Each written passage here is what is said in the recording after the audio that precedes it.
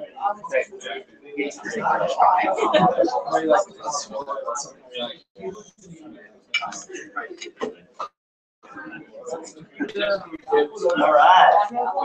Thank you.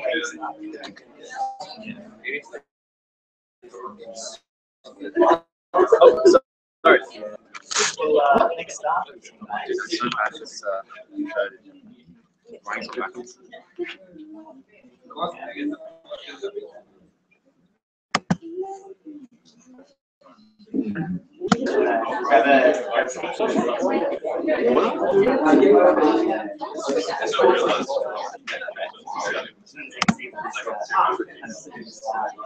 All right.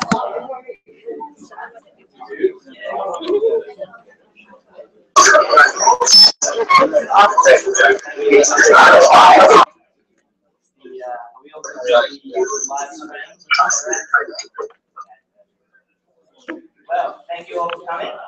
This is UNSW Sports Medicine's first event open for 2015, so very excited to have you all here. Just going to give you a little bit of a rundown on how tonight's going to go.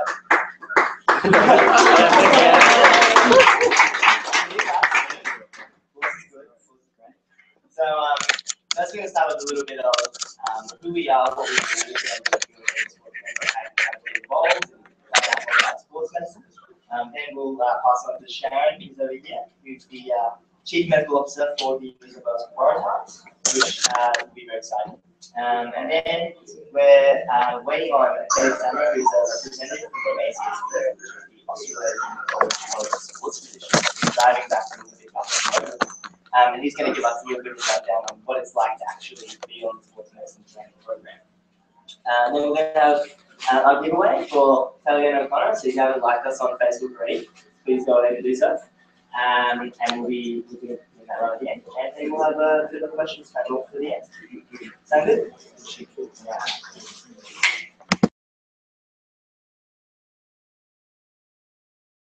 Yeah.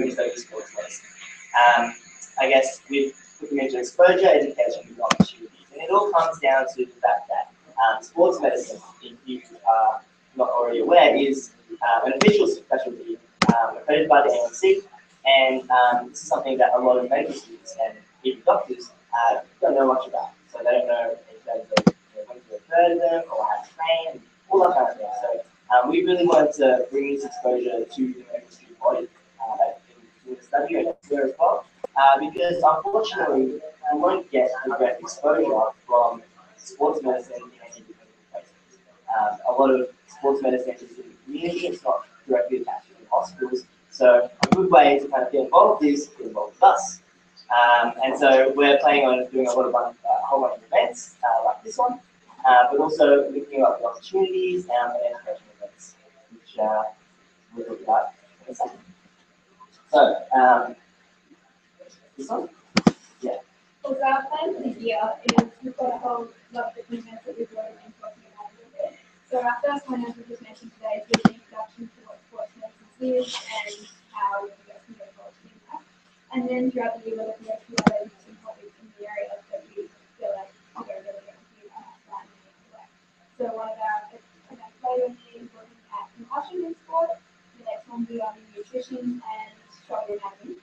And the reason that we're looking at all these things is because they kind of touch on quite a few different other areas within medicine. And so we really look at how there's a link between what and things that we are already looking at. As far as opportunities go, we're looking at making a database to connect our medical students with anyone that is interested within the field, whether that's sports divisions or people around Sydney. So if you want to do an elective or get interested into there, things like that, you can contact us or have a look on our database and find people who might be interested in students. And also looking at the way that we can help them involved in other sorts of situations too. Just wanted to jump in with a little bit of opportunity brought to you by our sponsors, Flahive, who sponsored tonight, and also handed out all this amazing merchandise for you.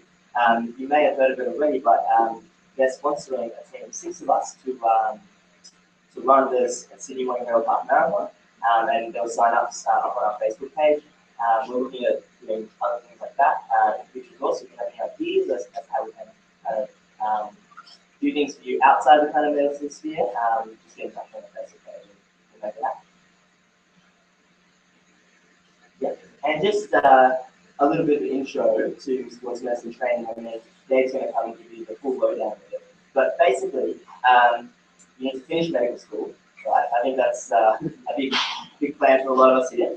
And after that, you need to do 3 years of approved training. So that's working in the hospital as an intern or a center or an exam, but doing a certain number of things. Just so, just like here, how you can put in your preferences for certain specialties like orthopedics, rheumatology, general medicine, that kind of thing. Those kind of choices matter in those first 3 years. And then from there, you sit the part ones, which is basically an exercise physiology and a medicine exam combined, with a lot of anatomy and that kind of thing. And then after that, you apply to be on the training program. And then it's a 4-year training program, finishing with an ACSP Part 2 fellowship examination, and then a fellow of the Australian College of Sports. So that's pretty much it from us.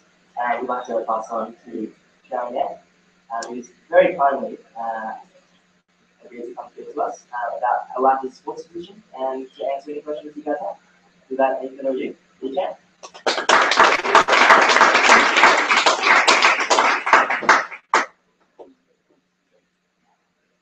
Hi everyone. Welcome. I think this is really exciting. I was actually just saying to the guys just before, 2 years ago I had a medical student with me doing an elective from the UK, and we had started the same society in the UK after being West medicine, and so over there they've got a very similar setup with sports medicine in the UK and students involved and opportunities for them to get involved in sports medicine. When I sort of started this journey, just going around, and sports medicine wasn't a specialty. So now I'm sort of at the other end, and Kristen wants me to come and speak to you about my career and why I did it and what it all involved. It's quite interesting to doing everything else. I pulled out all my old report cards the other day and from school, and they weren't as good as I thought they were, which is always good. The schools are better than. But what was really interesting was I got a C+ for physical education. And so, a lot of people think that to get into sports medicine, you have to be, really elite in sports medicine. But in fact, we're not all like that. I mean, there are definitely some people who are very accomplished in sport and then back in sports medicine as well. But there's sort of sometimes the rest of us who, sometimes just like lifestyle or exercise or use exercise as a form of stress relief or whatever, and then choose sports medicine just because they're journey. I like looking after people that want to be well and want to be healthy. Now, before I talk too much longer, you'll probably all work out that I'm from New Zealand. And so for me to choose a sport like rugby is probably not that surprising. So I have been with the Waratahs now for, this is my 16th season, and I've been with rugby for a lot longer. So I'm going to give you a little chat about that.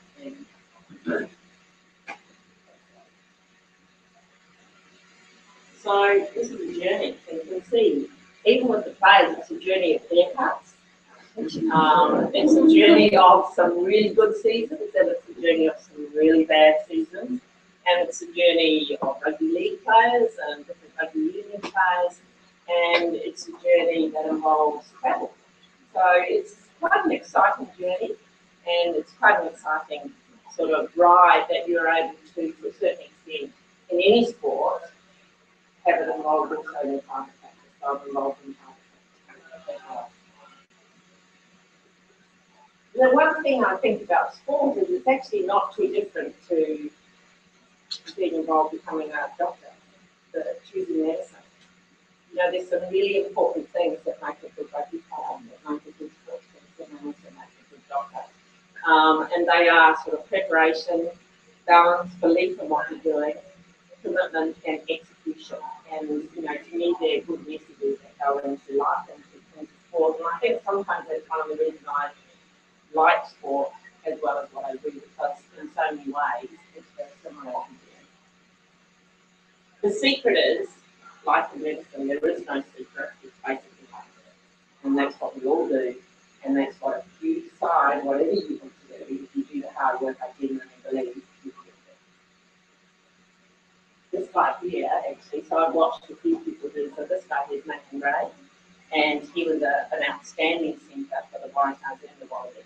He's now the coach at the Waratahs and also coach at the Wallabies. We've got another guy who's called Luke Inman, who's on the Sports Medicine Training Program. When I started, he was a centre with the Waratahs, and then went all the way through and ended up doing medicine and gone on to the community stuff. So I think the one thing when you get old like yourself, you work out that actually like the journey. When you're young like you guys, you come stuck in the moment. You know, what am I going to get to tomorrow? I've got to do this assignment. And what I suppose now I look back and actually see the journey rather than the moment. And so in sports medicine, I see like this journey of like these young athletes who are now like parents and, you know, going into coaching or in different areas of business. We're no longer, you know, elite sports people.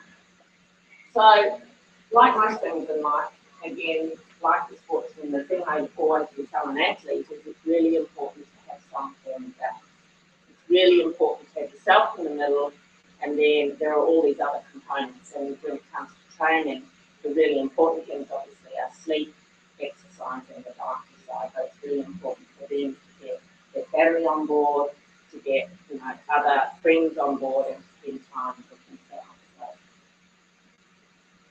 my journey, a lot of it's been opportunity, but a lot of it's been perhaps deciding what I wanted to do and then just going in the direction. So, as I said, when I started, there was no specialty called sports medicine. In fact, the truth be known, I actually wanted to be an orthopedic surgeon. And I kind of started on that road, and it became, you know, it was quite difficult. And for me, I you know, enjoyed life as well, and I sort of started to sort of go this direction of orthopedics, and it just didn't turn out that easily that I wanted to for me, so I started to redirect. But prior to doing that, I'd always wanted to do orthopedic surgery with a slant in sports medicine. So I went over to England, and I did what's called a diploma of sports medicine over there, which was in London, which was a full-time year at the University College in London. So through that time, I worked in sport. I was involved in Formula One car racing. I sat on the side of racetracks, watching cars racing around, the London Marathon, and a number of other events. You get a lot of opportunity if you choose to go in this direction. And I achieved the diploma in sports medicine. I then actually came to Australia and went back to New Zealand. So in New Zealand, at that time, I was actually doing orthopedics, but I still had this inkling that I wanted to do sports medicine. So I started getting involved in sports teams back then in Wellington, that was. So I did, again, multiple sports. So rugby league, rugby union. I ended up getting a role with the New Zealand women's rugby union team. I actually got a month, I did with the All Blacks, but I was thinking about the women. So it wasn't kind of quite such a big gig, but in the end it actually worked out being a lot of fun. Netball, I looked after karate, taekwondo, cricket, hockey, you name it. I put my hand up for any sport at any time, and each of those things have different opportunity. Again, I did the Rocklands Car Rally in New Zealand, which virtually went from one end of New Zealand to the other, and did that. So then I came to Australia. So I did my part ones, so you saw about the Australian College. Did my part ones in New Zealand, then applied for the training scheme over here, and then got a job over here, having got my part ones over there. So then in Australia, during my training time, you do many different types of sports that you can, and I did many different types of sports. During the Olympics, I did a research project on bone stress. Amazing. I worked at the Rugby World Cup out at New South Wales Institute. I think David's driving from now. A lot of screening of different athletes diving. I went on a TV show called Testing the Toughest, which was basically we took athletes around Australia to Ayers Rock and all these different places in Tasmania, and they had to do these crazy challenges, and I was like, the most scared doctor, hoping in the outback, and I really was nervous that something would happen that I'd be way out of my depth, but it didn't. And eventually I got myself sick. And about that time, I kind of sort of solidified my journey in rugby union. But I've done a lot of rugby union back in New Zealand. Again, most of the volunteer work. So there's a guy who captured the All Blacks who's called Tamahomaya. And he always said that I was his first doctor. Like, when he transferred from rugby league to rugby union, I was looking after his club. And, you know, so that's the journey you watch. And so then came across here and I looked after board and rugby. So I started at club level and then went to under 21s. And then in 2000, I started with Waratahs. My big message on this slide is really this volunteer. Like, in this day and age, we do hear that, you know, young people want to be the Waratahs doctor.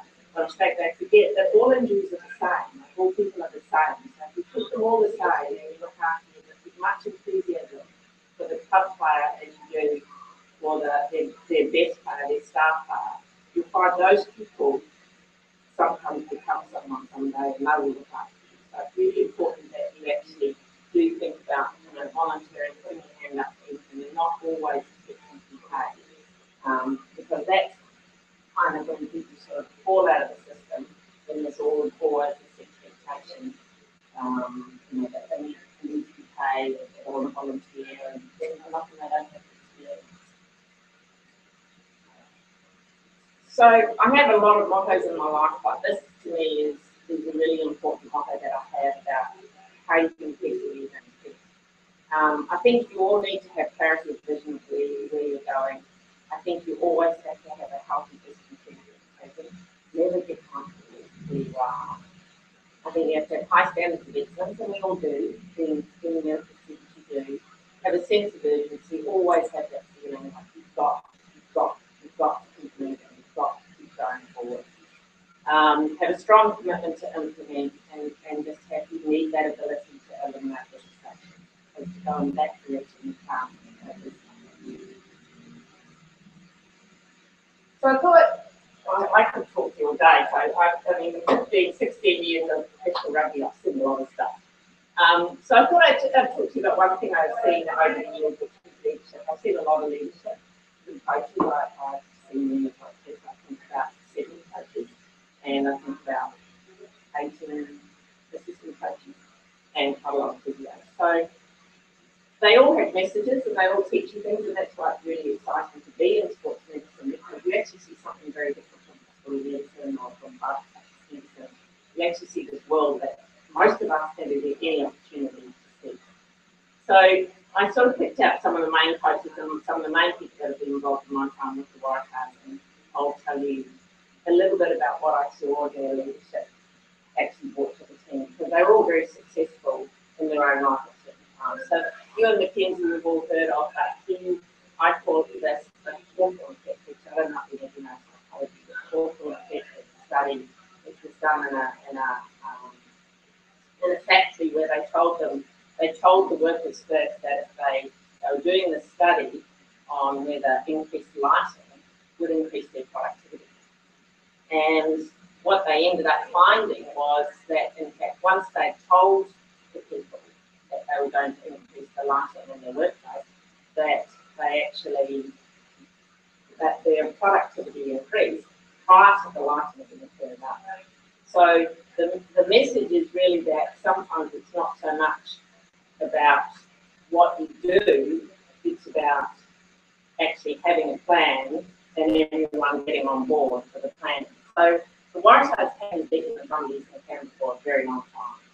And so you and Mackenzie announced to the team that we've got this plan and said, like, we all hate going to Canberra. Like, we all hate going to Canberra. And he said, so we always go there as late as possible and we get out as quickly as we can. We hate going there, we hate the food, we hate going to Houston, we hate thinking of ship that wide. We really don't like going to Canberra, and every team that goes to Canberra has the same experience, he said. So what he said is, we're not going on the plane, we're going to drive the bus, the Waratah bus, with all Waratah stuff on it.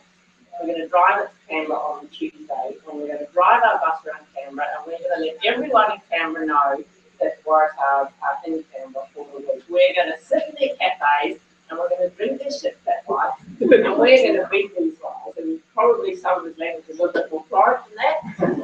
But anyway, that's what happened. Everyone's on board, and we beat them. We beat them for the first time in the whole and that's what the Hawthorn effect is. And I think you might have heard about the Socceroos one time. I think they were coming back from South America, and they did this thing where they basically tried to fly them at a lower altitude. They had massage therapists on the plane, they had all these things happening, and they had to come back to Australia and win this game. And again, that's the same concept. There's no proof that having massage on the plane is going to make them win a game. But the fact that the team believes that this is what we're doing to do this, to have this victory, to make a difference. And having gone through a season where we've actually won the competition, so we finally fought as if we are winners after 16 years. I actually find that probably the psychological component of multiple sport is probably one of the most important parts. Another coach that I worked with was a guy called Bob White, who actually won the World Cup in 1991 and this one I took a lot of Bruce Hepton, if anyone knows that Robert Bruce about the spider and finally the spider historical story. And why I use that as the name for this example is because we were about to have a high, we were here in Sydney and we had a drinking time in the theatre and Bob walked in about this thing with the captain from the running for the game on Saturday. And comes in to change his suit and everyone's kind of there. And he goes, stand up and he goes, I'm really worried that we don't have the ability to give everything of ourselves, to be on that field and know you have nothing more to give, that you have done your absolute best and there is nothing more to give. I don't know if we've got that. Anyway, it's quite funny because at the football stadium they have these tours at the football stadium and all these tourists come in every now and then and they allow them to come down the hallway and into the ground as if they're playing a game of football. So what happens is at the same time they do that, they all of a sudden flip on this music with the Australian anthem going. And so Bob's giving a speech and then all of a sudden the Australian anthem starts and loud and everyone's just sitting there. They're just completely taken back, don't the praise of this part out of that one. And it's just like, this is awesome. Like they're all just like so pumped and you know, whether it's related or not, but we won't be able. But again, it's an example, that's how he used to coach. Like it was all about this, you know, maybe how much you can achieve if you knew that you wouldn't play. How much more can you do? And there were times when he would have, like Nathan going on the field, where you would literally be dragged off because he still wanted to be out there in the game.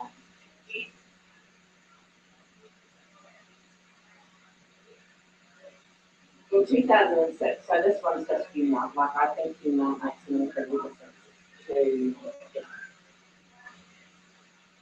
There's a guy called Sean Byrne who's a man with played 5'8" and 7'8", and he and another guy called Bob Terry who's also in the body contact with Sean who said at the time that he was looking for a bachelor to do a shoot. And he was single at the time. And they said that someone starts on the day off and we'll just do it. They want to do it in the change to the stadium.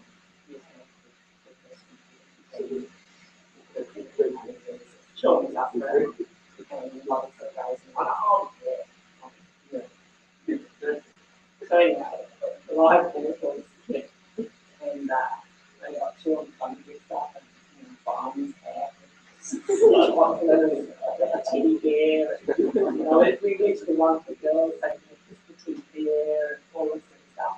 So, you know, we didn't see too much, but we fly up to the leg and play the finals again. And Ewan McKenzie was the coach at the time and sort of said, look, you know, I'm really unhappy with the way you came into the stuff and you put the net in And we're before we go to the run, we're in this room, and we're going to watch the video. And then, anyway, so all of a sudden the music starts, and it was that song, I'm too sexy. And all of a sudden, there was this footage of Sean Byrne doing all these poses, and then a complete setup with this teddy bear and the fireman's hat, and you know, but like mainly topless like this. And literally, everyone was falling off their chairs. And like, I haven't heard them so noisy and laughing so much in the whole time, and they felt so good. Like, we've gone into this game concerned about it. They felt so good. They trained superbly.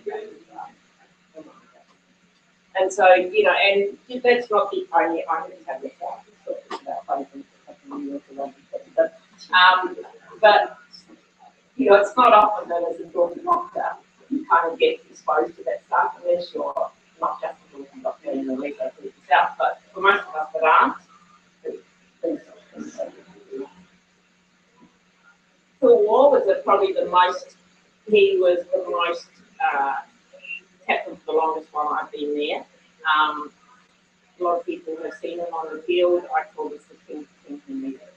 He is once more the British. Like, he is the man that basically was, you know, followed by example. Once wanted to the British champions, once more capable of taking the fight. Like, basically, he would say, "You guys, I'm going in that direction. Come on." And you know, he's a very successful captain. He would yell at the players, but the one thing he would do is he would always put, you and Kenzie used to talk about a bankable performance, like an 8 out of 10. Like, every time I put that person on the field, I'm going to be an 8 out of 10. If you put Kirby Deal on the field, it might be a 10 out of 10, but then you might have a 5. You know what I mean? And so then when the coach is looking at the team, they can kind of work out what you're getting. So this bloke's always 8 out of 10. And so then he could be a really good captain if he led by example. I think Michael Heath is exactly the same lead by example. And so they never ask you anything on the team that you're not getting down.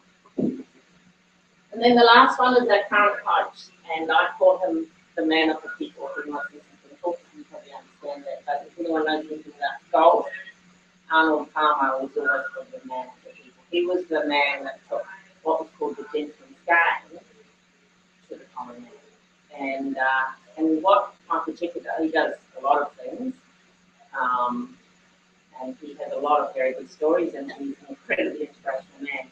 But the example I'll use here is we, at Waratahs, there's like a downstairs and then there's an upstairs. And the downstairs is where all the players and everyone are. And the upstairs is where all the marketing and management and all that stuff are. And there's always a bit of a divide, you know, and sort of like a players would be like, management come downstairs. And players would go upstairs, but it was sort of like, it was awkward, but upstairs come downstairs. And each year, different CEO, different coach, they have the strategy to try and mix the upstairs and the downstairs. So they have like whatever it is, have that strategy come downstairs. Players, or some player would have to go up and say good day to them or whatever. But anyway, when Michael Checker started, we walked in there the second day he was there, and he said, first of all, we walked into a room like this, and it was like that. We said, "Oh, I don't know, here's the morning, this how we set up." And then grab a chair. I just want like a circle, and then sit and walk down and then and so on stage, and then goes.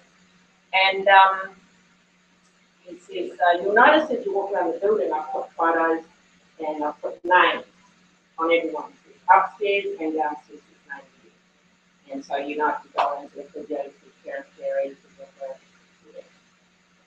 and he said, so what I want you to do is, he said, it's common courtesy to greet everyone. You should do that. And then we'll walk past it, they'll say, like, workplace.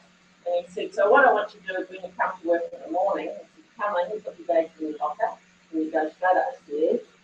And he said, you see all their names there? And I said, I want you to say hello to 2 people. Walk up to them, John, how are you today? Good weekend? And all of a sudden, like that, Garrett is like. So all of a sudden he had, people, the little bloke who's working for Country Rugby in the corner, Izzy Palau's coming up and saying, hi, Garrett. How are you? He's feeling awkward, but, all of a sudden, it mixes, and, that's what this thing does. Like, he just has this ability to do all the right things, honestly, respect cover, and that's another sort of leadership, all very successful. So, I talked about a journey before, so I talked about again a character I know very well because he was a captain for a long time while I was there. And I'll tell you what his career has meant. So, and not many people have a successful career as this bloke, and that's probably part of the story. If you're involved in sport, you see something like this, and you'll see something like this. So, he played professional rugby for 11 years. He was the second, I had to change that, but Ben Robinson's now most Waratahs. He was captain for 58 and 35 global wins with Wallabies 79 times, 3 as a captain and won the John Eales medal, and won the Matthew Cup players of As I said, this is not everyone's story. So in my 16 years, I've seen a lot of things. I've seen retirement, people that would probably now need knee replacements for the team. With significant osteoarthritis of the knee, 2 of the ankle. This guy here landed from the line out and has never practiced anything. He's never recovered. Guy that developed osteoarthritis, like you see, got a type 1 diabetic that's paying money. It's extraordinary. He's helped this guy got osteoarthritis during the training period. There's another guy with cystic fibrosis. So you get that little bit of medicine as well. I've got multiple people who I've met and they have never had that. So, start of the season, November, they all rock up. I've got this kid with the Waratahs. 1 year later, they're gone. And the thing is, sometimes it takes away, while you're doing medicine, they're kind of giving all that up to go and play professional sport, and then they don't know it. So there's sort of a lot of sadness as well, which is why I get so passionate when I hear some of the stuff that the public says about these players, because there's so few of them that actually make it to the top. And even the ones that make it to the top, they work so hard to be there. There's so much about timing. Sometimes they get an injury, and then it's just before the time, and then they never get seen. And one boy had another one, total replacement at the age of 52. So this is Phil's career. So that's the first 3 years, 2000, 2001. This is the sort of pathology that we see. So he knocked his tooth out very early in the first game, and he's now got a bridge in his past. Subluxed shoulder and forward soft nerve damage, talatendinopathy, subluxing perineal tendons that year, and had an operation. He was out for 4 months. Now, on the other side, he had significant ankle ligament damage. And this is right where they put him on the field 1 week after he left his post-medication. So we're talking a fairly tough character here. Had a List Frank injury to the foot, which is healed. He was out for 3 weeks, subluxed his elbow, and that's still a problem. His foot, which takes a long time.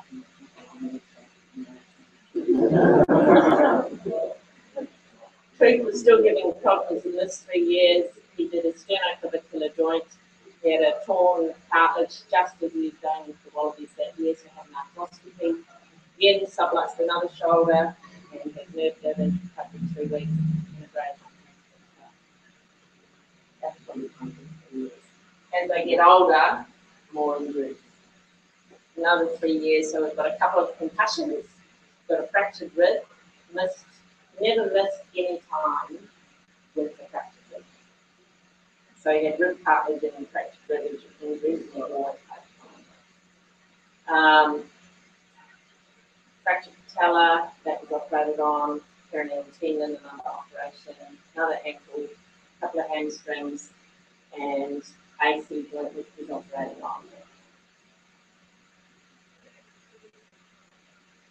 And then the last 3 years, again, another rib injury. I think there were 3 that year again, paid for 1 week. The calf strain, he was out for 3 weeks, he fractured his toe, didn't miss a game. He ruptured his distal biceps tendon, it was in his final year of his contract. Normally he was here though. We got enough evidence of people that hadn't had a repair done because of his final year, he got muscular surgery, so he's now got that top line performance, but he actually never lost his strength. A lot of that disc injury, which probably caused ongoing problems, cross game, and then significant horse strength after 7 weeks. So that's his career. That's the injury. That's his career. Professional athlete, and as I said, he's probably one of the lucky ones because now I didn't count the numerous lacerations, faults, and multiple episodes of that kind of. So where is he now? So when he played, his weight was 97 to 101 kilos. He's currently on 93. Him and Al Baxter retired about the same time, and they're both significantly lighter than when they were playing. Through his career, there was a development of a lot of things, including he was probably the first era of professional rugby, but monitoring and GPS, which is really exciting. So all the players have GPS monitors on them, and we can literally see how many efforts they do, what sort of intensity, what sort of speed, how many kilometres they cover in training sessions. So when it comes to all the sports medicine stuff, you can actually get a really good guide on what they're doing, and also when we return them to sport, it's all about progressing them through from being injured to actually the level they need to be to actually play. His diet he describes as similar, but he eats less carbs, particularly after 3. I think everyone eats less carbs, particularly after 3, although I'm sort of taking carbs there in the diet table. And less sports strength. So obviously the sports strength thing is very highly topical at the moment. And that's where hydrolyte comes in so nicely because it doesn't have the same amount of carbohydrate in hydrolyte. He still trains 6 days a week and he keeps very fit. He again intelligent, did a master's of commerce and master's of international business. He's now at CBA Bank in the leadership management program. And there's multiple charity involvements, including this one. He's been in the Sydney Hobart, being in the winning team on one occasion. He worked with several causes, he worked with numerous charities, he does numerous things on that account. So he's a really balanced person. But a lot of that actually comes through, a lot of this stuff comes through what's called REFA. So that's another sign which the rugby union has a players association to basically take them and help them through university or take careers while they're actually playing sport. So about 80% of our players are engaged in some sort of secondary, university or sport. Bring me into a little bit I thought I would talk about. Yeah, good. One thing that's changed in my time in professional sport is a better awareness about state crime. And I probably was guilty as the rest of them in the early days where we should have this just hard enough, tough enough to help. But the one thing we do know now is there are actually, many guys in professional sport and women in professional sport who it's an incredibly tough journey. It might be in middle school, it's a really tough journey to get through. One day, rooster, next day for the bus. So there's a lot of Rita puts a lot of time into actually the support of the players with respect to their mental health. So this is kind of us. This is us bubbling along here, sort of normal, the flat line, I kind of arrived here, I'm going to get a car fly outside and sort of got a car to get further along. And then I come along and I see this on the corner, so I'm happy again, so I come up and, we bubble along. That's not what a sports person is like. So that's what a sports person is like. It's not. Like big highs and big lows. signed a contract. Oh, I just signed a contract with Waratahs. Pre-season, hard work, notice that there's a lot of other players that are good, grinding away, it's not so enjoyable anymore, the players are signing the contract's not there so much, then it all comes good, you make it from the two. Then you make the starting 15, and then you get an injury and you don't actually know how long you're going to be out for.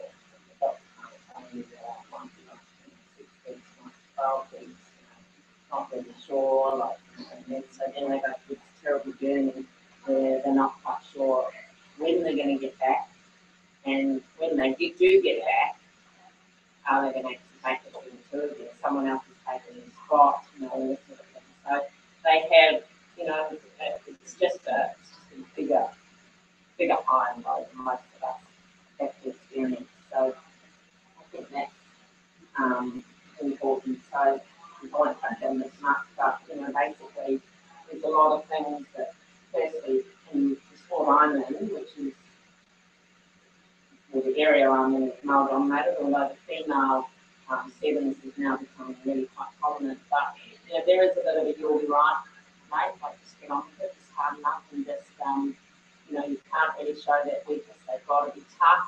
A lot of the words tough and hard work and all that's all about all the time, and they can't really display their feelings. So I think it's important that we do have a lot of support in this area for them.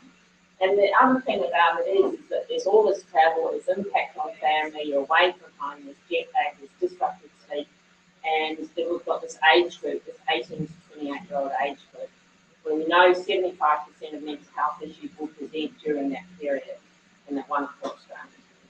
So it's another area that not only do we deal with all the injuries, but as a doctor, we will be dealing with that mental side.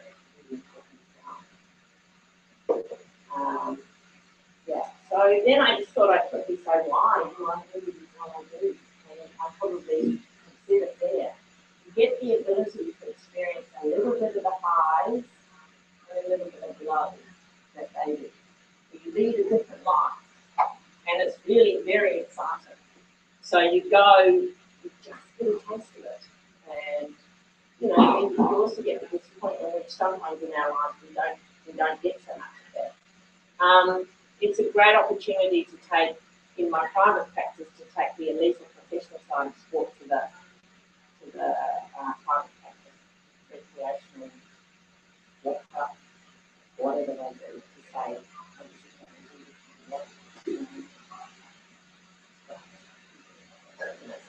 It's really quite exciting. When you're a registrar, you get the opportunity to travel, which I've done a lot less travel now, but when I was young, you take up any opportunity to travel. Like, it's so good. Like, if you do handball, you could be the team doctor for the Australian handball team, and you go to Eastern Europe. Like, you can be, you can go to all these places. Like, at the moment, they're looking for a doctor for the hockey Roos who are playing China at Easter. Like, there's just these gigs all over the place, and that you can go and do.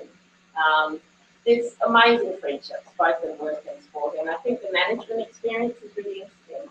My brother's a doctor as well, and he's an occupational physician, and he just works in the office. He just talks to his wife as his secretary, and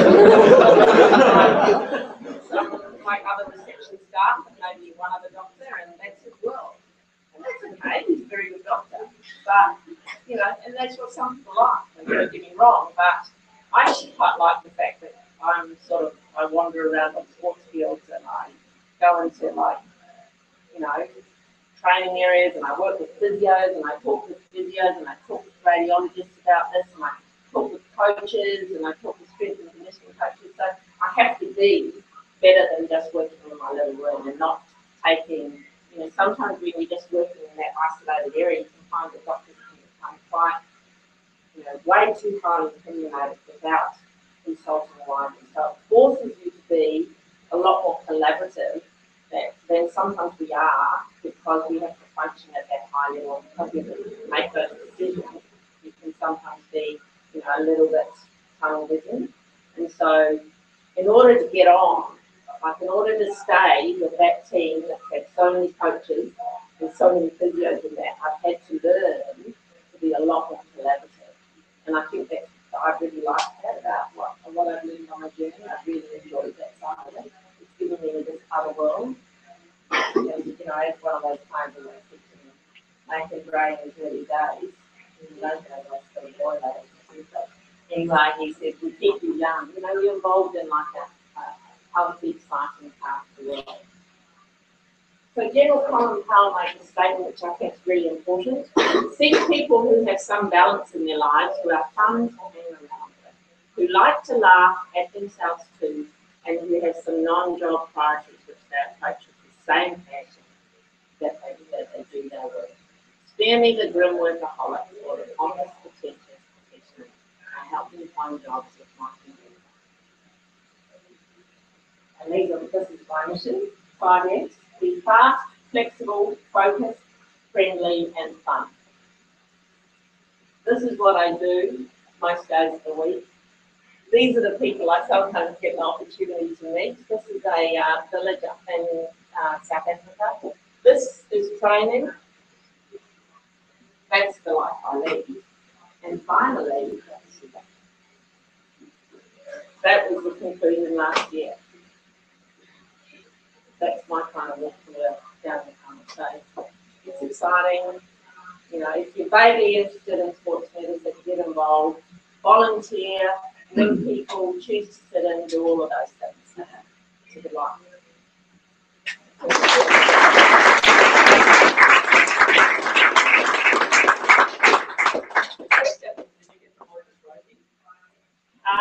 Yeah, I do. You see, you saw it. Alright guys, so now what we're going to do is we're going to have Dr. Flahive run through a foot and ankle OSCE examination and some skills for you to learn from. This will be really useful and interesting because it's not formally done in our medical curriculum program, so I think this will be quite interesting to see. So yeah, I think this is going to be the demonstration. So what we will do here is I'll just I suppose what happens is when you see a joint or someone with an injury, so a patient comes in and they say, take a history and you refine your thinking as you're taking the history. So what I will try to do here is give you almost like a complete, it'll jump around a little bit, but a complete examination and tell you what I would be looking for at the time and why I would look in that area. So it's not, I don't always do all my sense. So it's a bit like if I think it's an artery rupture, I'm not examining it. So you do define it. So we look, we feel, we move, and then we do this sort of specialised tests for all the different areas. So I'll sort of run through how I go about it. It could be a bit jumpy because I don't have a defined injury scope. You know, she's actually done this for me before, so just do it for my yeah, so I'm going to be done this. So what we'll do is we always get our patients to take their shoes and socks off and clothes if we can. Generally in consulting, we'll always have shorts so that you know, most people can get them down so you can actually see the legs, look at the alignment, and you'll start with those as basics when you line an injury. So I'll just start and I'll talk through as we go. So Kristen, the first thing I just want you to do is just turn and stand in front of me. No, stand in place like that. And what I'll tend to do here is I'll just look at both the feet and ankles, and again I'm looking for swelling, and you'll do this in everything you do, but swelling or deformity, and I'll get an immediate impression as to whether, you know, she rolls in a little bit or if she's got, you know, flat feet, and I'm taking that on board to think about the injury. And then what I'll get you to do now for me, Kristen, is I'll get you to stand on one leg. And we'll concentrate on the right leg here. And can I get you to just bend down at the knee for me? And so what I'm looking at here is a number of things, but from this position here, I'm looking, you can just come up actually with the party. So I'm looking for rolling in. So what will happen is often when you get them to stand on one leg, they'll tend to roll in on their foot. And so that's when you start thinking, I might be referring this person to the dietist for an opinion with respect to orthotics. And then I'll get you to turn around for me, Kristen. And stand, can you stand on that foot again? And I would normally do both sides, but we'll just do one foot. And again, bend down at the knees. Now, what I'm looking for here is not information about the foot so much, but I'm looking more at the knee, and we would have, she's got it short, but normally I'd come up here. So what I'm looking for, so I'm looking for control around her glutes. So this is like my single leg control test. Control of the glutes and not going into valgus here. Okay. So what you tend to find, because if they've got, even if they've got overuse injuries in their foot and ankle, they'll tend to have poor control here. So you get them to stand on one leg and they'll tend to drop in like this, or they drop in at the knee. And so if they've got that sort of single leg control when they're out on a netball court or something, and then they go to land, if they lose it at the knee, then they're going to increase their risk of a cruciate rupture or something like that. I'll just get you to stand, come up onto your toes for me, Kristen. And again, the same thing, I'm looking for formation of the arch of the foot here, and the fact that you can go up onto your toes. And if we say we're going with the right one, now, we'll stay there, and I just get you to go up and down on your right leg for me 5 times. Now, if she's got a ruptured tibialis posterior or an Achilles, she wouldn't even be able to do it. But if she had a ruptured tib post, they won't be able to do 5 single leg heel raises, and that's the classic test for it. And then same with an Achilles tendon, they probably won't even be able to do any, it'll be too painful. But again, that's a good test for your Achilles tendon in that respect. 2 legs they'll be able to do. So for whatever reason, you can kind of take a lot through the other leg. So you need to get them on one leg. Now I'd also, just for brevity, I'll get them to walk, and I'll watch walking, and often sometimes get them to run. So I'll take them out into my corridor and get them to walk or run. And again, observing, you might pick up a limb, or you'll pick up that rolling in, or you just pick up a gait there. So let's just get you up here. And lie down. And I personally examine them with their feet. Maybe you just scoot down a little bit here. So the first thing I do when I'm at the end of the bed is I always try and check the leg length discrepancy. So when I take the medial malleoli, head, put the thumbs together, just bring them together like that, and she doesn't put that. Now what I would do, say if it was like this one sitting up a little bit, or this one sitting up a little bit, it may be coming from the pelvis. So what you tend to do is get them to bend the knees, lift the bum off the bed, back down again, and then straighten out. And now, Christine, can you just point your toes down for me? So I'm looking at range here, and pull up. And then the ankle range, I can compare them here. I can also compare them in standing, so I can get them to a squat in standing, or measure against the wall at this one. So often, if someone's going back to running, I'll get them to do a knee to wall here, see how far they can bring this out, keeping the heel on the ground. And what I find, I say to them, they need to have 6 to 8 centimetres before they can run.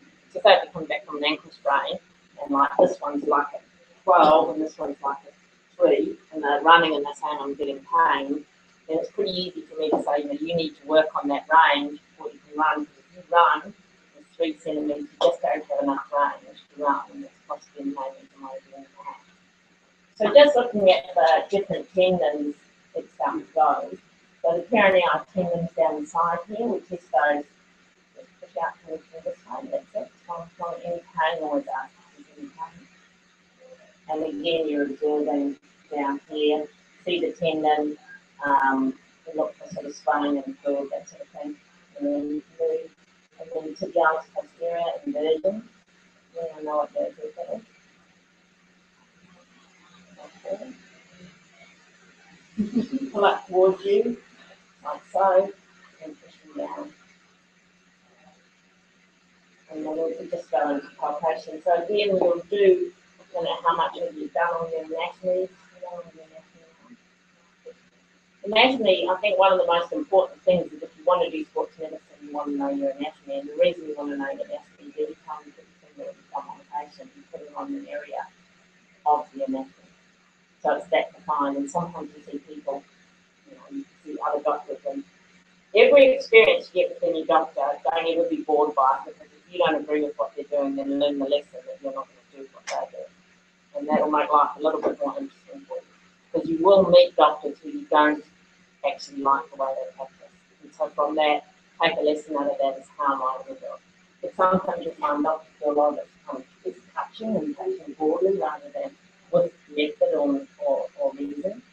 So when you come around the foot, you want to actually, each time you put the thumb on, so there's your calcaneofibular ligament right there, and then you come straight onto the anterior talofibular ligament, so there's classical ligament strain, up onto the synovial there, that's the anterior inferior ligament there, and you can actually go up between the tibia and fibula there, moving up there, so I'll continue through that area there, that's the high ankle strain, where it's injury. And then there's a posterior tibial ligament there. You come round the back, there.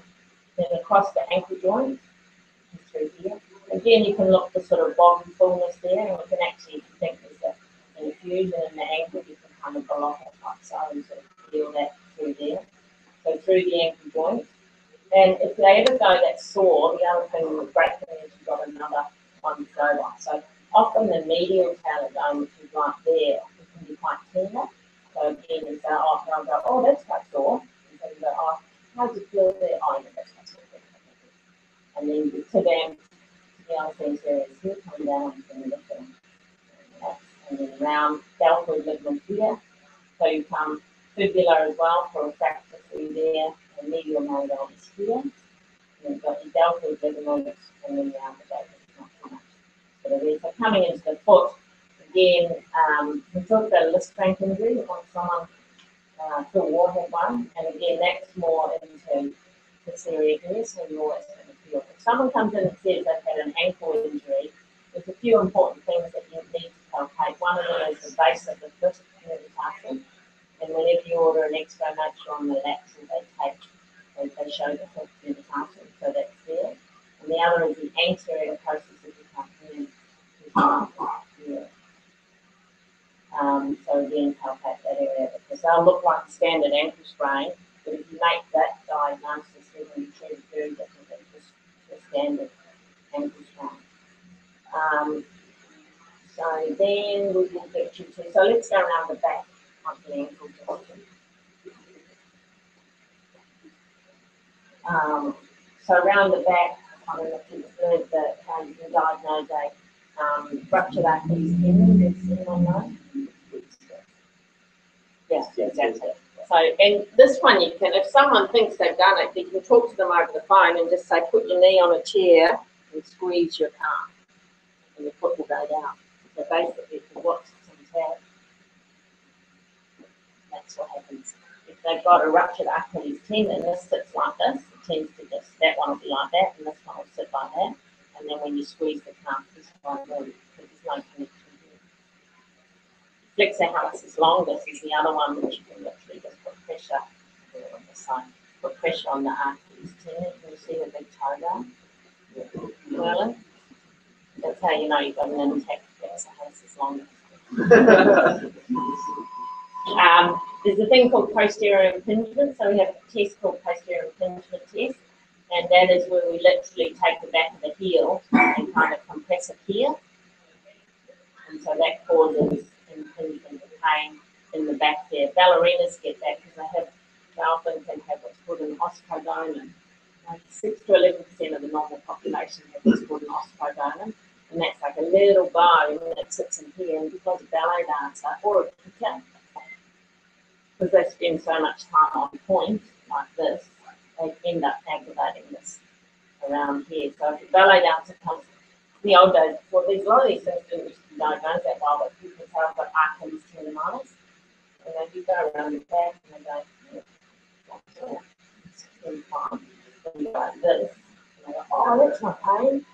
And that's because that's where they got the problem. And sometimes it can be a ganglion, or sometimes it can be after an ankle sprain, and they've had all this information, and there's a whole lot that's still left in here. Okay. That's how you show that on there. That's over.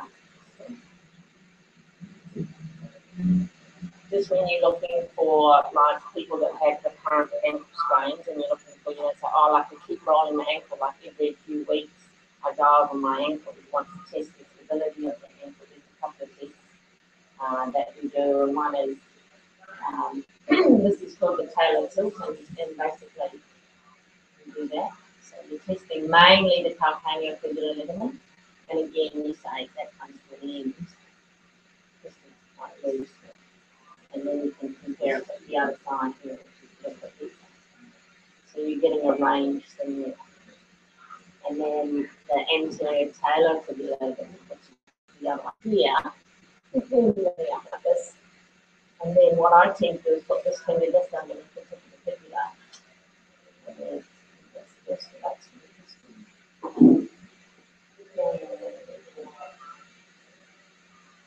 push that back in and measure the distance. Outside. And we're sort of talking about 1, 2, 3. And in saying that, it can be as loose as loose.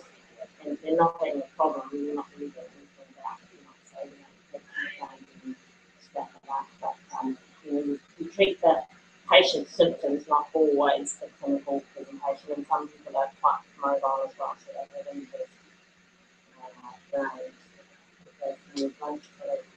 molecular. You want to do a molecular construction. It's quite a common muscle muscle. And again, it's called the end stop in professional life.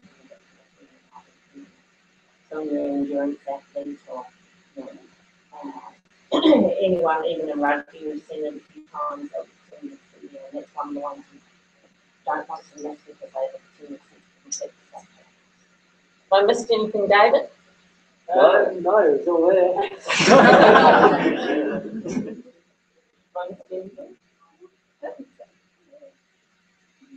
I mean, if you wanted to go into syndesmosis tests as well, that's a bit rarer. Yeah. For a high ankle sprain. Those are the ones that I think some of the physios and GPs are more common in this, but sports physicians conducted in. Yeah, exactly. Well, we went through the tenderness, and then for a syndesmosis injury, I'll get them to do a forward squat like so. So say there's a couple of ways of doing that. Like one will be just do a squat for me, just something like that, and then they'll say, oh, that's quite sore at the front, and then what you can do in that situation is you compress, because the syndesmosis keeps the tibia and the fibula together, and the talus is wider at the front than it is at the back. So when you go into a forward squat, why they struggle to come back running wise is that when they do that squat, the wider talus causes the bones to sort of be pushed apart. So what you can do is get a little bit of compression here, and then when they squat forward, they say, oh, that feels a little bit better. Or the other one is on you can examine the supine and do a rotation with so, and then the other I use come back the same. You don't use this here and move it the same. Like so, and I feel the movement of the talus between the fibula and the tibia, and then I bring it into this position. And if it's still moving in that position, it's floating around. Yeah, if it's still moving in this position, then I'm concerned. In textbooks, they talk about the squeeze test where you squeeze the tibia and the fibula together, and like approximately the head distally, it's a syndesmotic injury. Is that an effective test? Yeah, it is. Well, and the other thing is to never forget the major nerve fracture, which is the high fibula, and then they have disruption of the deltoid. So in that situation, you'll be tenderness up the top. But yeah, that squeeze test again, the same thing. If they have a big travelling pain, will help. All right. And does anyone have any questions about the foot and ankle exam? Okay, so it's been a pretty long day. So we were planning on having everybody kind of do it as well, but obviously that's going to take ages. There's so many people here. But David is here from the ACSP, who's keen to give us a chat about what it's like to be on the program. What is that something we're keen to listen to, or you guys? Yeah, we got some frequently asked questions in email format that I wanted to address. I think for those of you who are members, have obviously had the time to think about the decisions, and you've obviously been trying to weigh everything up. So I could spend the next sort of 5 minutes just going through that briefly. People are happy to hear it. And then I think we'll say, I had some interesting cases to go through, but we can say do something like that for next time, and maybe you guys can practice the open examination today as well if you like. Is that all right? Yeah, let's do the presentation up. Thanks so much, Aaron.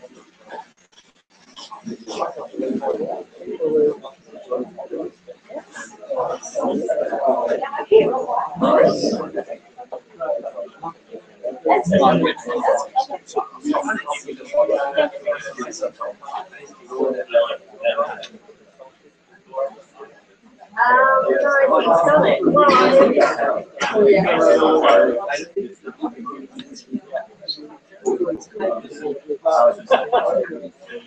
Getting better and better in technology. I'm sure I'll pass. Oh, was it?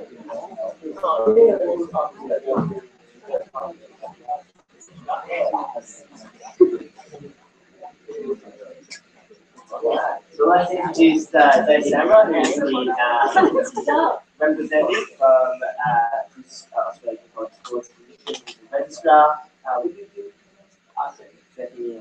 So he's here to tell us a little bit about what it's like to do sports medicine and actually be on the program.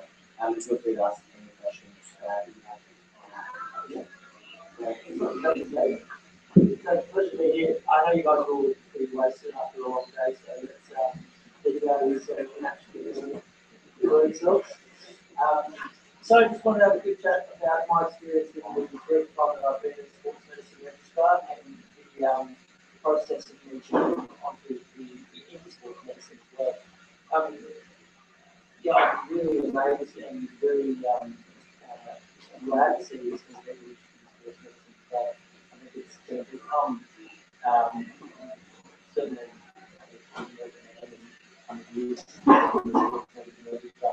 certainly it's an easy process of challenging that for as well.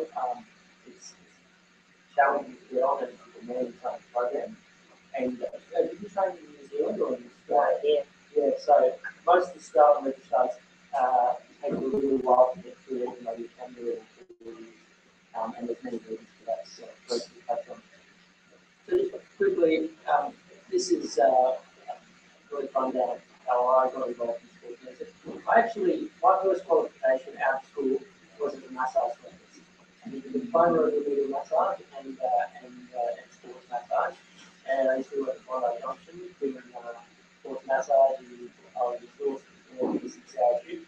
But I've got to meet a lot of different athletes and people, and I've got a good sense for the importance of massage therapy and sort of the psychological physical benefits. So it's a good way of meeting. And then I spent 4 years doing a physio degree and graduated with an interest in sports physio. I then worked with a single pay Hilton, so I went to them with a proposal and they'd never had a physio on board before, so it's nice to pay them to work with sports care and also the degree of respect level at a semi-professional level that I had was amazing, really great experience, and I enjoyed it that for 2 or 3 years. Then I went into medicine at Sydney and kept doing a little bit of the AFL on the weekend. And then graduated, worked in my internship down at St. George, and then SRMO year at RPA, which was exhausting. I made me realise that I wanted to get out of hospitalisation. And the shift work was absolutely dreadful. But it was interesting as and then thankfully I passed my first attempt to Part 1 examination and also I must have studied 2 competition interviews and I did my first year as a registrar and I started working with some excellent sports positions there. And, so there are some lifestyle issues, even as a registrar in sports medicine, but I ended up compare it to any other specialty you like, including doing policy, and it comes up trumps, even as a registrar. I've just shown you my ages as I went through, and interestingly here, so I got my medical degree at 26, so I think I was from you guys, which probably you can reflect on and think about how that changes your biological age. And I had kids at 28, but I passed the part 1 exam at 27, thankfully. So that's an issue too. People to prioritise, take that into account. I don't think I would have time after I had kids. It's really good to stay to part 1. And then, hopefully, I'll be 33 by the time I'm 30, but probably by the time I'm younger if you go straight through. And do about 31 if you are a child probably exact. This is my, I've been wanting to show somebody this to give you a case last slide. Now I think I've got to do my balance. I've got kids and I spend a lot of time with them. And this is my daughter Kate.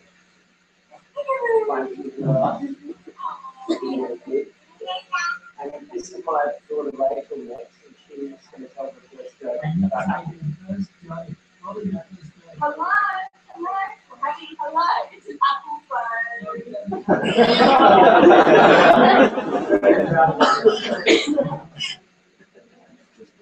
Those are my girls. So I'm Greg Barron, and obviously couldn't think of a better person to have to be bringing up to go through the training, and it's still, I still think I can probably do it for the years with myself partner, but it is significant.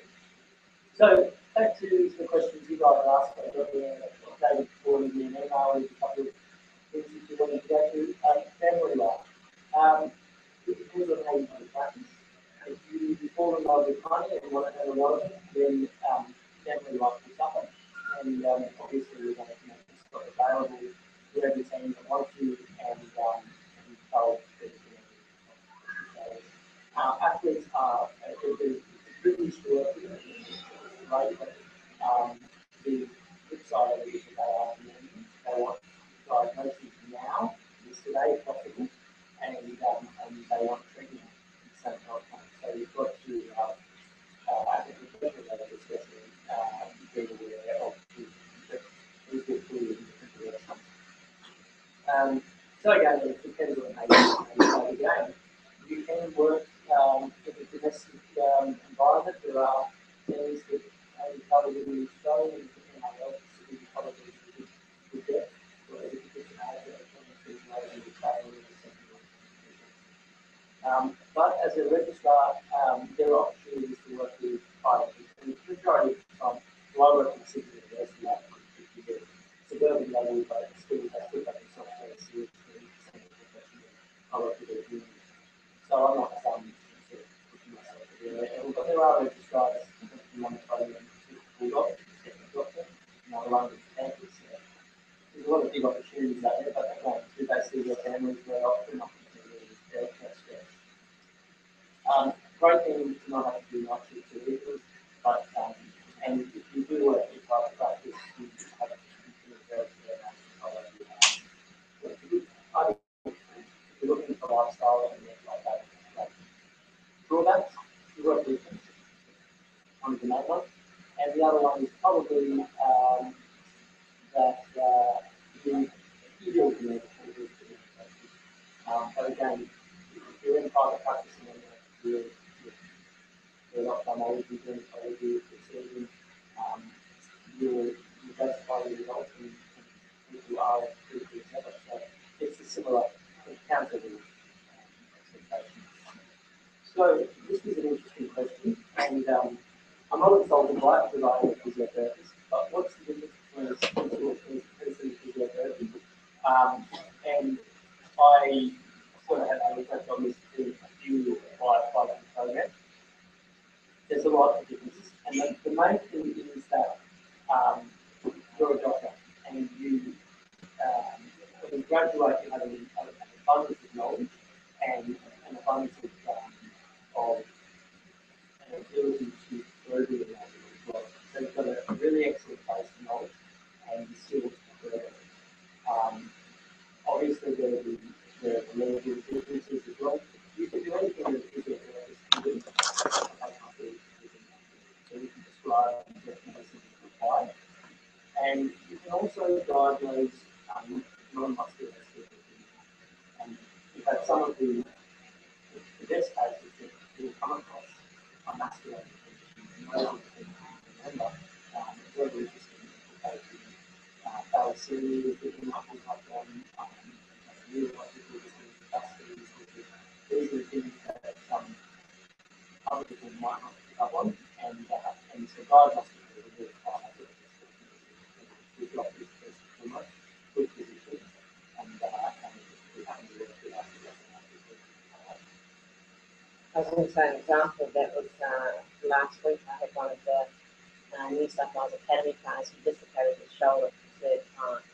And we did an MRI, and I was talking to the radiologist at the time about the MRI. And he sort of commented and said, oh, he's got like a little bit more red marrow than I would expect for an 18-year-old.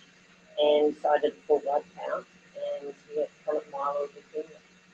And he was diagnosed from dislocating his shoulder. It's the medical side of it crops up all the time. There's bread and butter, and then there's some stuff on the place. So you're expected to supplements. This is a good thing. Much more specific on supplements. I'm sure the ACSP has a position statement out there, and I encourage you to go carefully and have a look on the website for the position statement on supplements. But in my own, I guess my own view and my own opinion of supplements, it varies from the sport. So if you look at mixed martial arts, for example, because a lot of the value and attraction to the sport is entertainment value, and obviously value code, having the biggest, toughest, most muscular people going out and beating each other, but then I wouldn't be a doctor for mixed martial arts.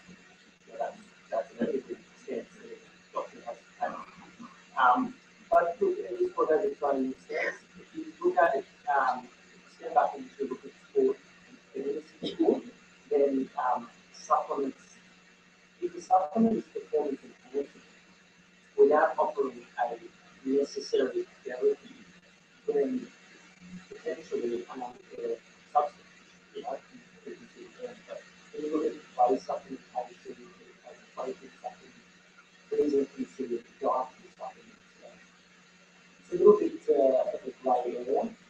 There are a lot of drugs out there that seem to confer performance advantage. We look at vitamin B12 injection, tramadol as a medication. These are all shown in some studies to confer an aerobic performance advantage in athletes. Even if it is 1%, that's something that they are decided to taking. So ultimately, if an athlete wants to take substance, they all have to do it. If they're exposed to sport, I'm not confident in the doctor in this people conversation. So that there's a lot of fun for them. The spirit of this sport is athletic. So I'm just going to I look at also allopurinol without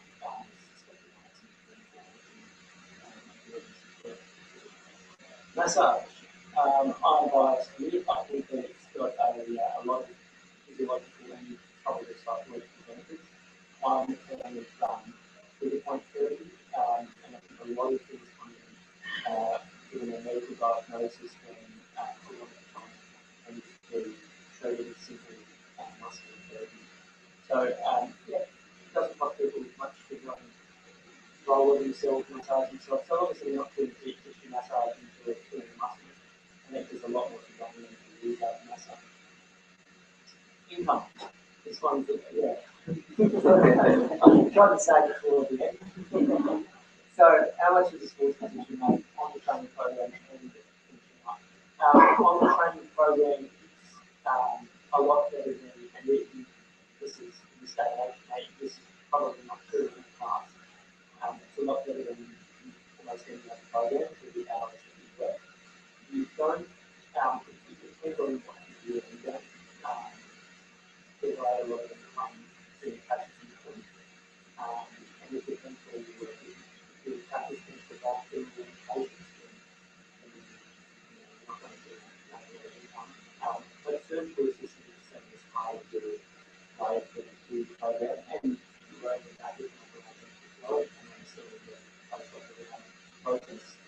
So, surgical assistant is not really good. Some of us do not do it. It's not encouraged from a learning point of view to do probably two weeks to do. But the, I would say probably about 70% of income essentially generated by that. And then, as we start to give you numbers, average income can vary between the same level as every other hospital salary income and $8,000 a year, all the way up to $350,000 a year. Depending if you're working in the Australia, again, the ones that are over and staying up late to do surgical systems in the night, probably not very much active economy. But this is one of the issues. If you want to get through training for you to become a specialist, then you have to sacrifice some of the surgical system. Like your starting program, like around possibly a kickoff, they're going to surgery. So that's a bit of an extra. I think the average sports position, from what I've talked with you about, is probably a bit more than the average full-time GP, about 300,000, and it depends on whether or not you're doing a elite team as well. And also how you structure your team. So, the type of, and that's dependent on supply and demand. And certainly the question was, is it how does it compare to other specialties? It's not really what, certainly not the surgery. But it's still, especially for the last study. Okay, well, thank you for me. I'll let you guys finish up. If there's any questions, have an answer. And, So, as background, those are the questions that you submitted on the Google form that we put up. If there are any other questions for either Sharon or David, please open the floor.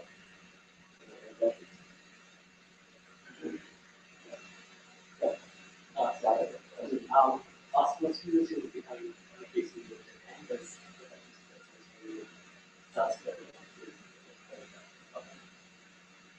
probably, I wouldn't be aware of the sort of the supply and demand. I know now there's opportunities. I don't know whether that's opportunities all over the place. Almost like I think what you started with is the lack initially the lack of awareness for a sports position, which is why you come up with the question of what sports medicine and what's a physiotherapist and aware that, what is a sports position doing? It's a lot of general practitioners that don't even know what sports position is. And so I think there's basically becoming an increasing awareness of what a sports position is. And then in private practice, so in general practice, the GPs are starting to realise that they don't understand the musculoskeletal is, and therefore when they have a problem with those, then they'll send for sports position. So in the past, when someone had like an injured knee, injured knee pain, whatever, he would always go to the orthopedic surgeon. But at the end of the day, the orthopedic surgeon, the way he operates is he just wants to know whether he wants to do an operation or not. He's not going to do an operation, he's not particularly interested in it. So it's kind of like, I don't need to operate on you, so you're going to get better. Go to the physio. It's about the summary of it. And so I think what's happening now is people realise that there's a lot of conservative management that can come for different musculoskeletal. That's where sports nutrition is specialised. And the other thing is that there's a big push with respect to all the non-clinical diseases and physical activities. And so there's a big push towards exercise and medicine, and like as sort of the doctors are which is more of a, it's a public health issue, but it's also, I mean, I suppose the romantic sport and exercise medicine, not maintaining the lifestyle and sport and exercise, so they have to really strive, monitor, and respond to training areas whether they can do exactly possible. And what we end up seeing is a lot of recreational active people who sustain injuries, and people in place of their obesity is the body sector. And so there are a lot of those injuries and that ultimately you've got to do like that, you've got to be able to refer to dietitians, have some understanding of nutrition and other aspects of medicine. So you've got to be great at this. It's a good general wellness perspective as well. Yeah, too, I can say that. Yeah, I like to understand, for example, and serious people delivering video damage to the performed by a sport physician or question. Orthopedic surgeon, we are not a surgical specialty. We can assist the surgeon at times in an operation to look at it and know each other and but we are not. It's not a surgical specialty. In the past, there were a few sports physicians who trained under a particular knee surgeon and have the skills to do arthroscopies, but I don't believe that there's any sports physicians with an ACSP. I think what you might be doing is that in America, their structure the system is quite different, and they don't have really a specialty sports medicine physician alone. They have family medicine physicians, other physicians, often with surgeons who refer to a little bit of fellowship of the sports medicine fellowship and work with the team. And so they call themselves sports physician over there.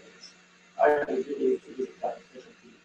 And you can have an interest in sports and exercise medicine, physiotherapy, or surgery. There's a respiratory physician who's doctor for cardiology.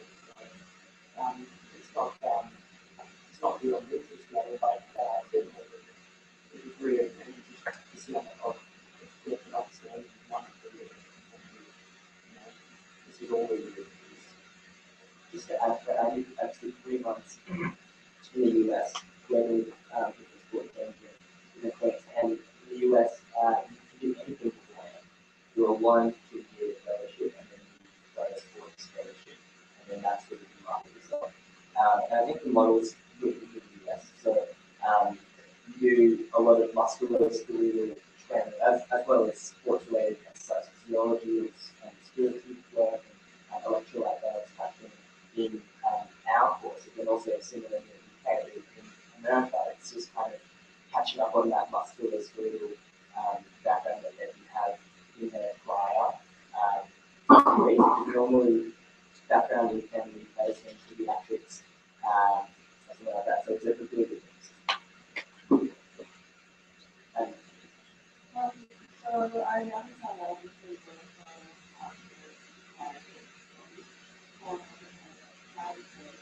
how much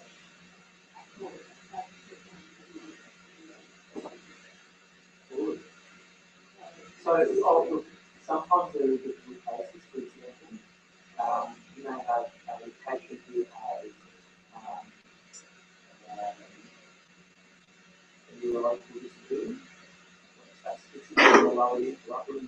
and what a little bit more expertise and supervision of the patient and exercise physiology.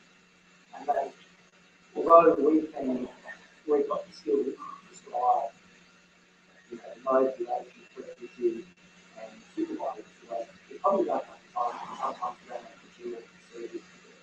But where possible, we could prescribe exercise. And that's, I don't think it's just our role.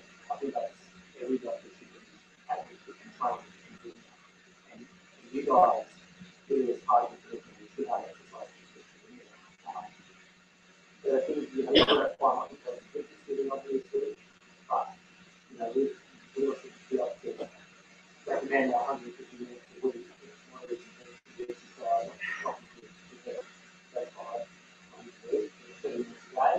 and just know that that's recommended. I think the slump, I noticed that a lot of patients when they go to their GP, they'll be just told, oh, you're going to get just rested, and it's going to get better. And if it doesn't get better, then come back and see me. And I think why we end up seeing a lot of people now in this day and age, because we're that much better known about it, is that people will say, I know when I went to my doctor, he just told me to rest it, and then it was going to get better, but I need to know what it is, and I need to know how to get better. And in fact, we're more the can people than the can't people. So it'll be like, we'll be saying, okay, so you actually can't run, but I think with this injury, you could still swim, and if you go to the gym, like, so we could do these upper body exercises, and we can do these lower body ones, and probably in 2 weeks we'll be able to get on the cycle, and then we'll go on the orbital, and then once you can hop, you can run sort of thing. So we'll work them through in that way, rather than just, you know, rest and should get better, which is really just use as an evil anyway. There's a plan, and then you can write to any patient and say, oh, I can't do that because, yeah, and then you brainstorm and find something. I don't know, it's good from that point of view. I think that they progress in their position like some like if you look at it that most years, you know, that they will really fit and help you with that.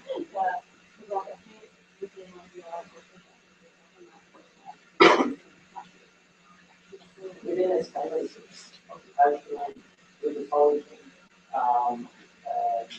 there are people who call them musculoskeletal positions, there's colleagues of musculoskeletal positions, rehabilitation medicine, sports medicine, you know, orthopedics even gone off with orthopedics.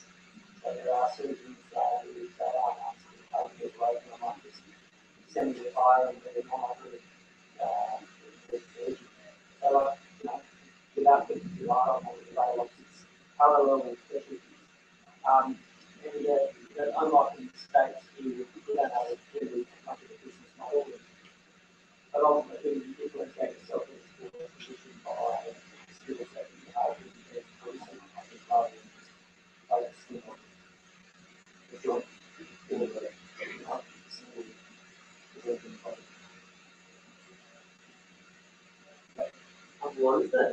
Like, are you very good at what kind of medications you can prescribe, and substances and that kind of thing? Like, is there a cross up between all the different patients in this one? Give them a therapeutic use potential, and they say they can apply a therapeutic use potential from the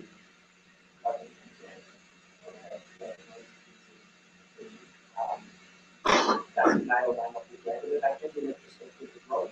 Someone can't go and apply a give it an operating responsibility to make sure that especially if you feel that it's necessary. One example of sort of a restriction on athletes receiving medical treatment has been now, if you want players to have a good visualization, you have to do the documented training session. The guys have really good experience when they get upgraded and without the good people and visualization. The person in hospital, the idea is these are actually getting to hospital to be accepted. So you can't just do it. So I do is basically follow that information.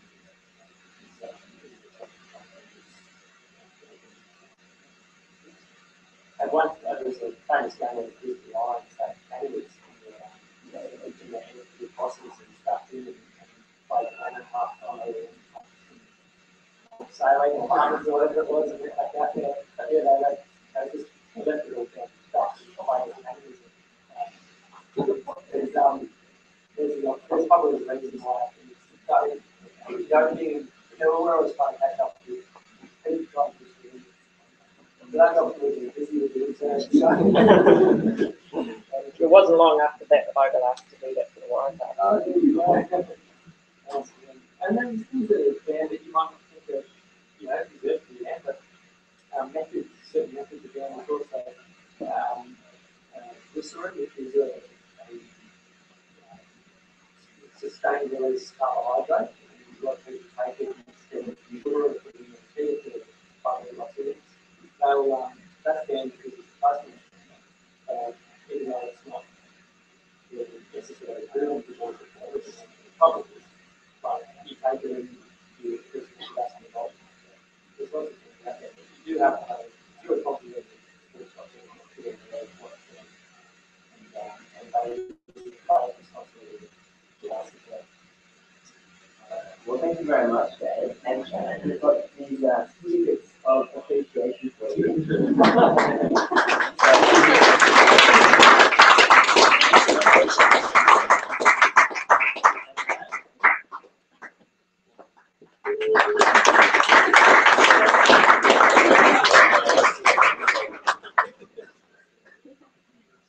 What we have us, Shannon and Dave here.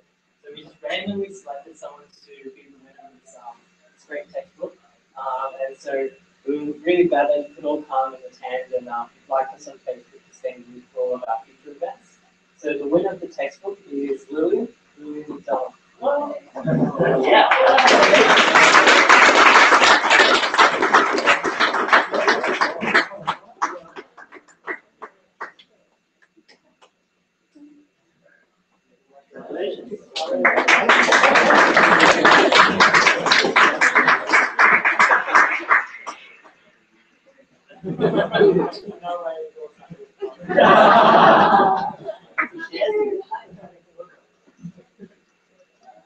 Well, thank you very much for coming along. I don't know whether you guys are going to be around for a bit longer, but we can have a chat to them if they haven't run away yet. And otherwise, have a chat to us. You know, how you can kind of get involved with accessible more events. We have some opportunities coming up as there's electives and that kind of thing. So get in touch on Facebook or Twitter. And thank you very much. Thanks, guys.